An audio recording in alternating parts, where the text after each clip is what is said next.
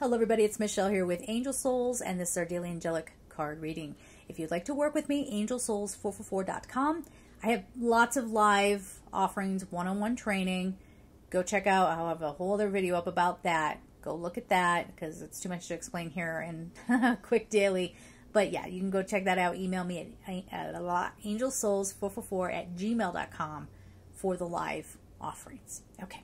So we have 8 of Fire, events moving at a fast pace, delays are over, many things happening at once. You know, all the messages between the weekly and some of the dailies that have come up, and I encourage you to go back and watch the weekly. But a lot of the things that have come up is just you're realizing where every time you try to move forward, something or someone wants to pull you back, whether they don't like how confident you are or that you are successful. So they try to diminish you and make you feel like they're the powerful one or whatever, right? So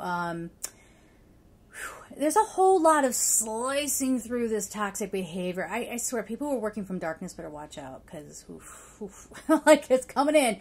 And this could be, like it says, events happening at a very great speed, lots of things happening all at once.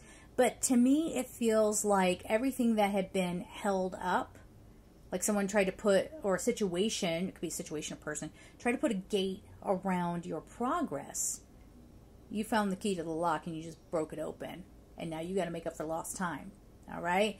So don't be too impulsive and crazy today. But again, it's all a learning process and it is a huge breakthrough. All right? We're going to leave it there. I'm sending you all so much love and take care.